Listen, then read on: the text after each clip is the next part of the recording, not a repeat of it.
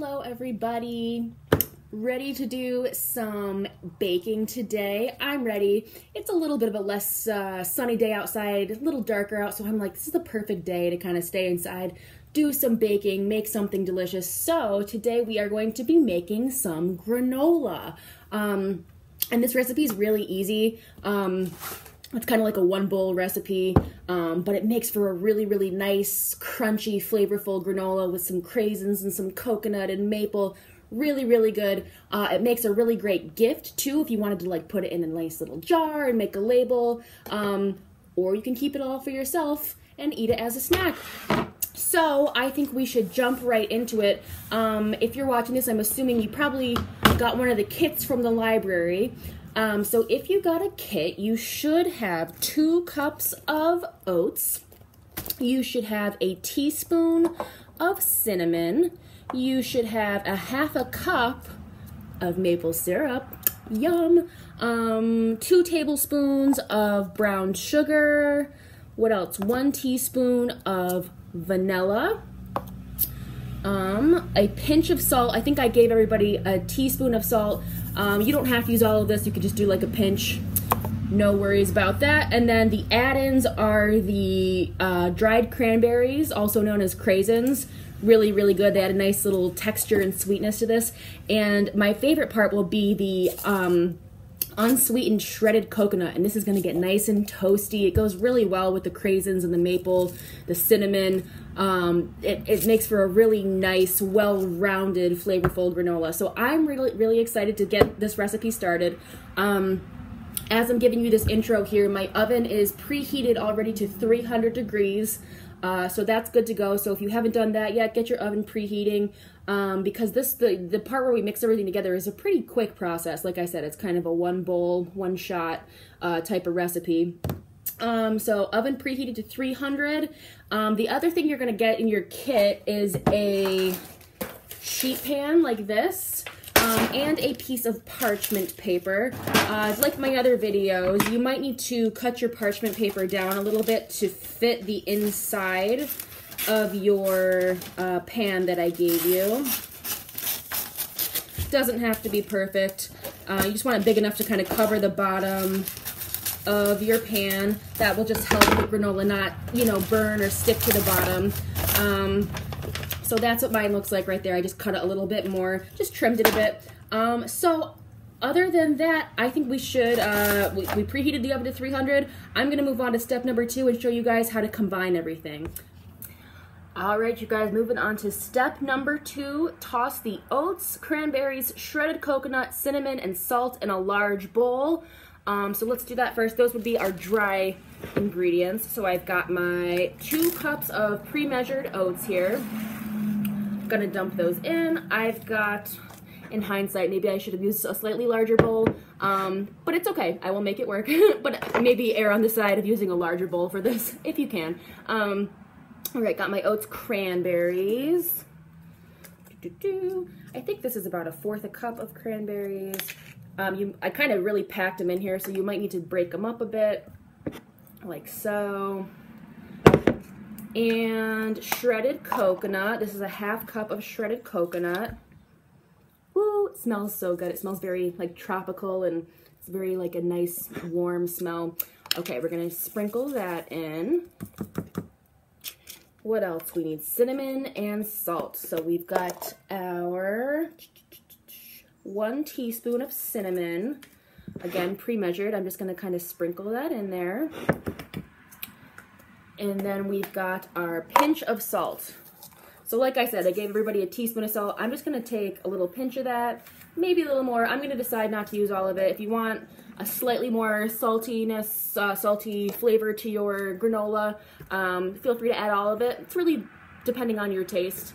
All right, so we're gonna combine those. So you can, if you want, if you're brave, use your clean hands to combine it. I'm going to use a spatula, just so I don't have to get my hands all covered in cinnamon. And I'm just mixing this evenly, making sure, all the cranberries and the coconut are evenly distributed there. No big clumps of cranberries or anything like that. This already smells so good. All right, so we're mixing. We're mixing. All right.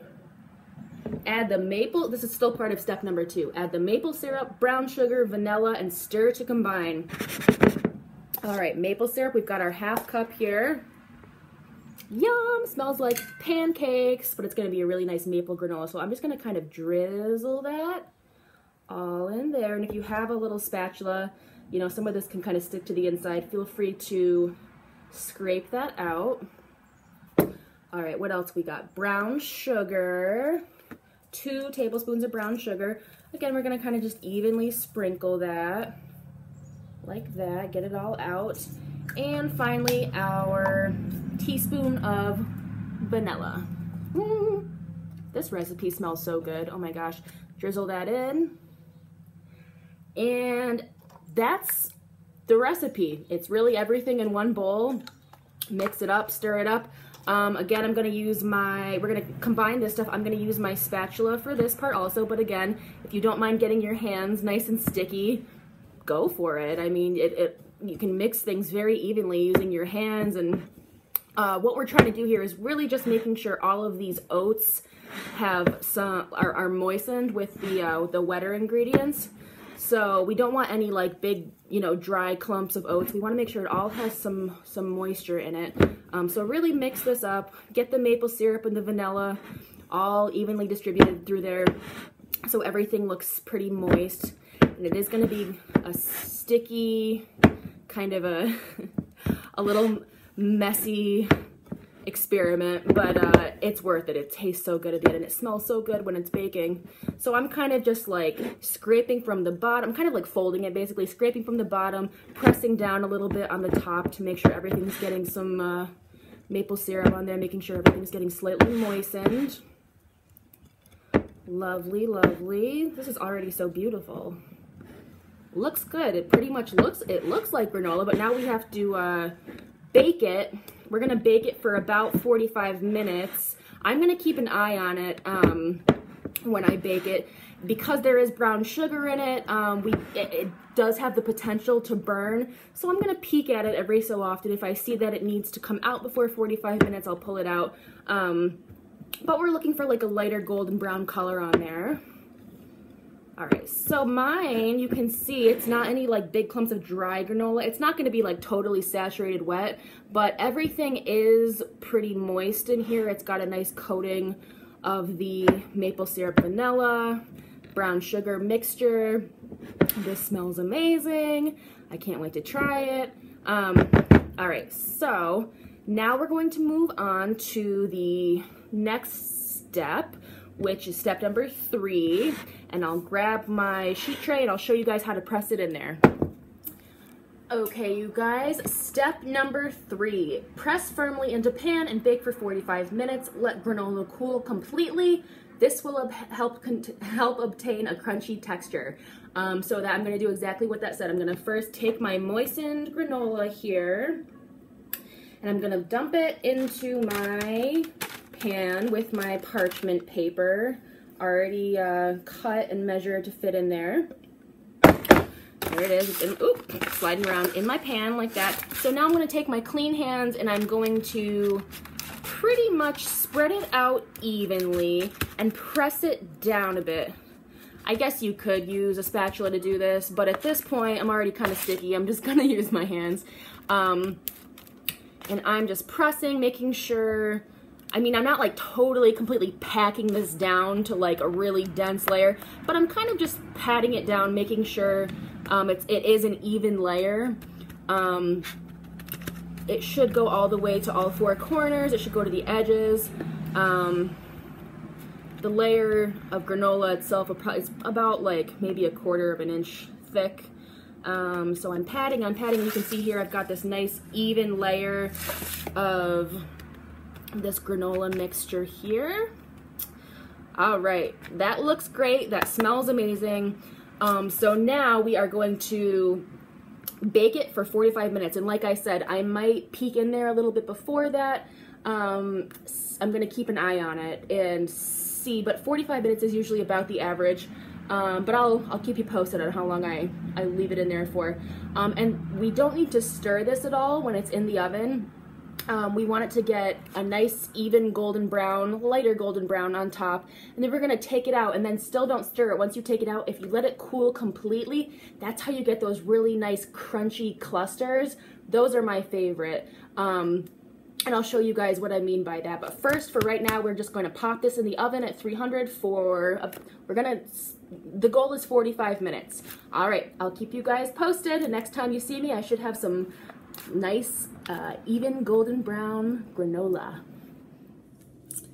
All right, you guys, look what I have. I have some nice toasted granola. It smells so good. It smells like maple and coconut and cinnamon. I cannot wait to try it, but I'm not going to stir it or move any of it around yet, as tempting as it might be to like break off a little piece.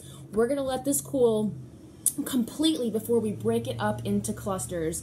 But this is about what mine looks like now. It's all like, it's kind of one solid thing right now.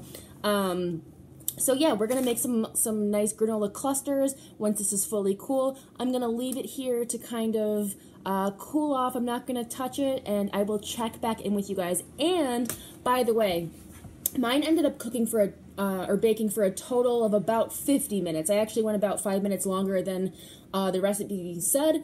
That was with my oven.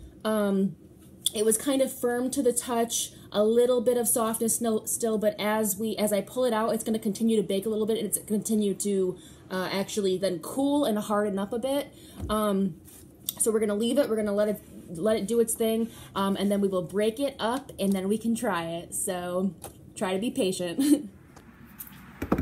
All right, you guys, we have our cooled granola in this pan, and now it is time to break it up into some clusters.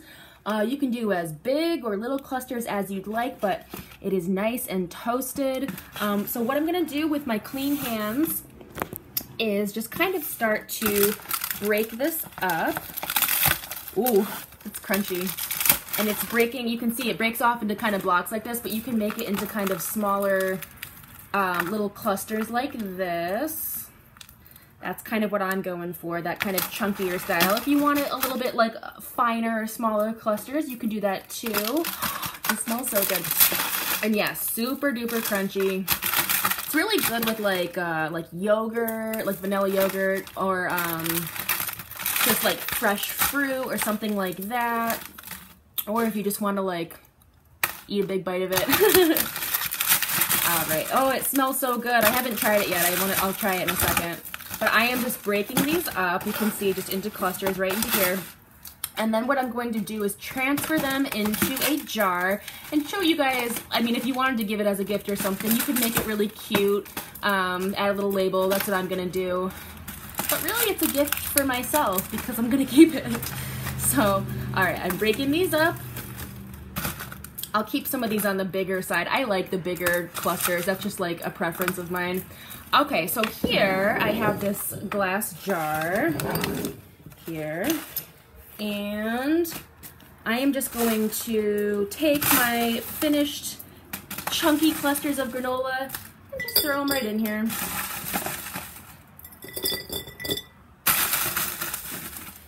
And this jar is nice. Jars like this are nice with this kind of lid. They keep, you know, the moisture out, they keep the air out, so this will stay nice and crunchy. But that's another reason you want to let this completely cool and dry out before you put it in the jar, so there's not moisture in there. You want this nice and dry, nice and crunchy. Add some more. Break it up a little more. A couple more big chunks here.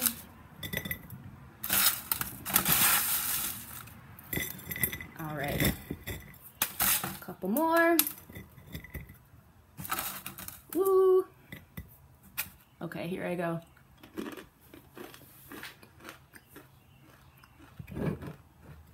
So toasty, very crunchy, really, really good. Awesome flavor. I definitely get that maple in there. A very nice, easy, successful recipe. I have some extra in here. Maybe I'll put that in a smaller jar, but for this one, I'm gonna pop the lid on. You guys know I'm extra fancy, so I made a little label. I'm just gonna tie some twine around here. Put my little label on that says granola. If you wanted to be specific, you could say like, you know, cranberry, coconut maple granola or something like that. But I just kept it simple and wrote granola. I'm doing a little bow here. And yeah, this is pretty much, ta-da!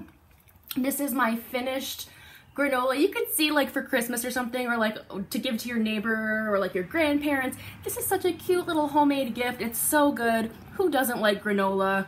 And with this granola recipe, you can always add in other stuff. You can add, I opted not to add almonds to this one. I didn't know if anybody had an allergy, so I didn't want to put that in the kits. You can add sliced almonds to it. Afterwards, you can always like toss some like chocolate chips in there.